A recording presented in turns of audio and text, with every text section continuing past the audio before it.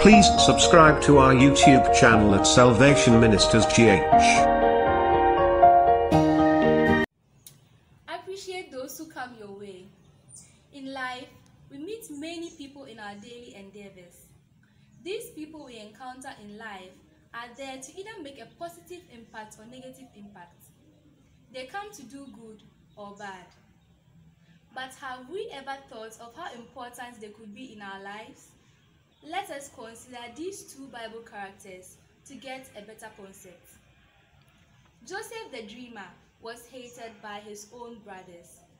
They put him in a pit and thought they had made an end of his life.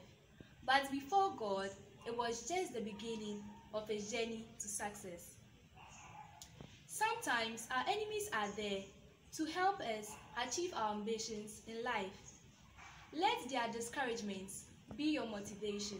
Let their criticisms sound as praises to you and turn their insults into praise.